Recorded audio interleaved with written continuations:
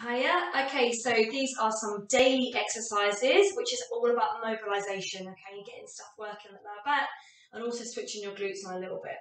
Okay, the first two things you're going to do are two roll downs. Okay, so really nice and slow, really nice and gentle. Pull the shoulders back and down, nice and tall through the neck.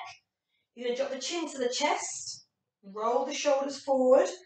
You're going to slowly curve your way down to the floor. Try to really roll down through one vertebrae at a time. Just go as low as you feel comfortable. Take a breath in, not too much of a long time down there, and then start to roll up.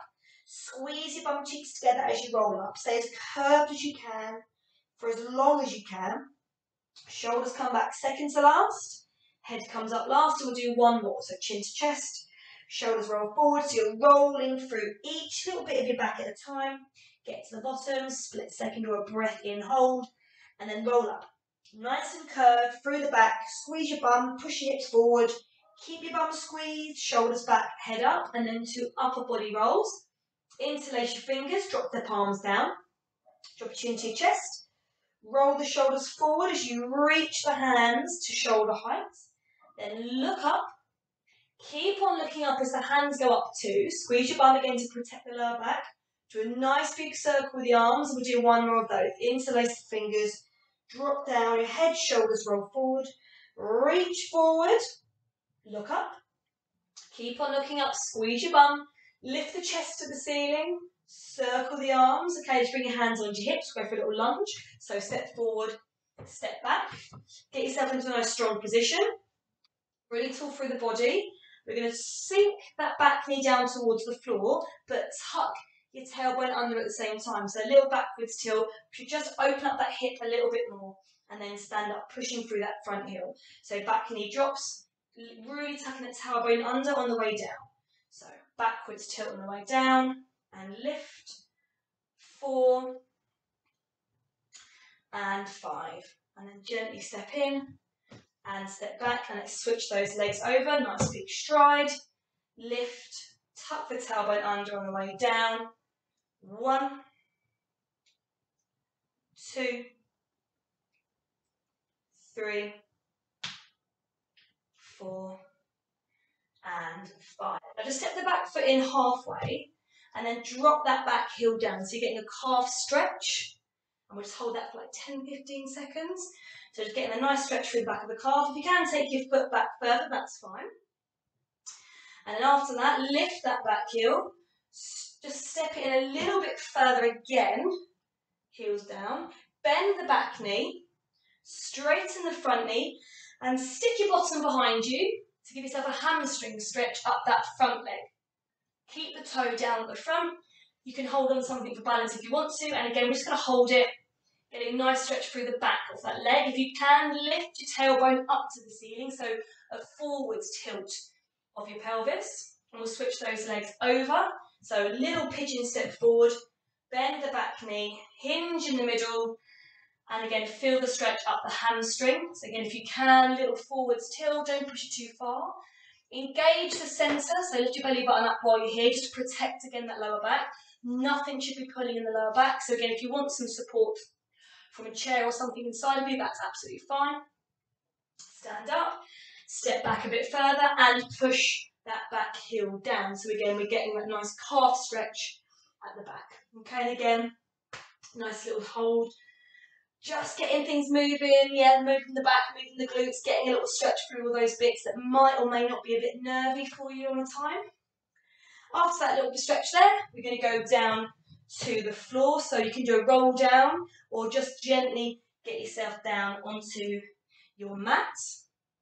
Okay, and then when you're down there, it's going to go for a couple of stretches. Go starting with the cat stretch that we know. So knees hip distance apart, make sure the feet are again hip distance apart, hands directly underneath the shoulders, lift the chest. You're going to just drop the chin to the chest, float the breastbone up to the ceiling, and then tuck your tailbone under. Really stay as curved as you can for a little, maybe just a breath in or a hold. And then breathe out, just rolling yourself back, just that flat position. Rolling up again. You can move for a breath out if you want to. Breath in to hold each position. And then breathe out to move. So breathe in to hold a position.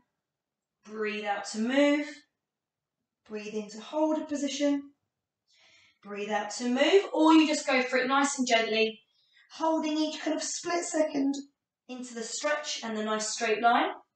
And after that fifth one, we're going to bring one knee up in towards the nose on the curve, and then reach that leg out directly behind you on the straight back part. So curve the back, tuck the knee in towards the nose, reach out behind you as you straighten up.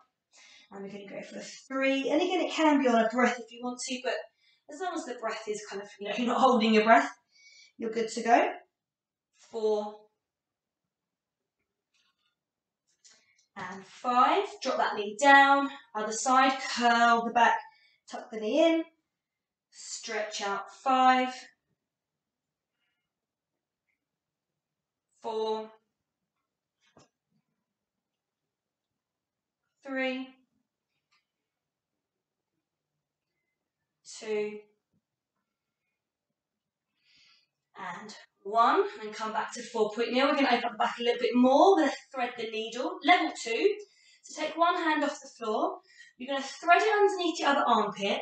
Drop that shoulder towards the floor and reach the hand straight line behind you. And then keep on looking at the hand. You're going to take that arm all the way up to the ceiling. Same side. Thread it under. And reach up. 5 on each side.